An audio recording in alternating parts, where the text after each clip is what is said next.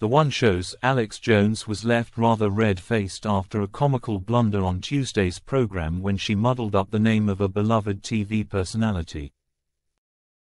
Kicking off the show with a faux pas, the Welsh host greeted the audience saying, "Hello there and welcome to your Tuesday One show with Alex Scott." Her co-host carried on with, "And Alex Jones.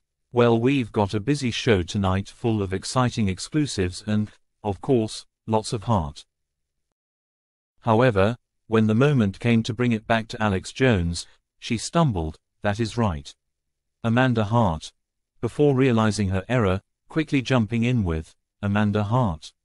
Miranda Hart joins us. She will be revealing why we haven't seen her on our screens for a while and she'll be sharing some very good news." Once the much-loved Miranda graced the sofa, Alex was intent on not repeating her mistake as she introduced the esteemed guest, stating, "Now time to welcome our first guest, a much-loved writer, comedian and actor, and we haven't seen her on our screens for a while, so I'm very pleased to say that Miranda Hart joins us now." Or Amanda Hart.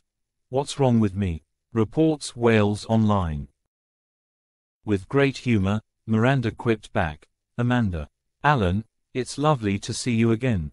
To which a chagrined Jones said, "It's been so long, we've missed you so much," eliciting from Miranda the playful retort, "So long you've forgotten my name." She went on to graciously dismiss the mix-up, remarking, "I'll forgive you."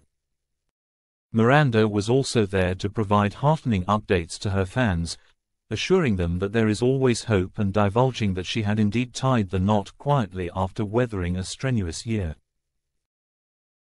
The celebrity, appearing on the show to plug her latest book, I Haven't Been Entirely Honest With You, shared that readers can gain a glimpse into her personal life as she discussed her mystery spouse and health struggle.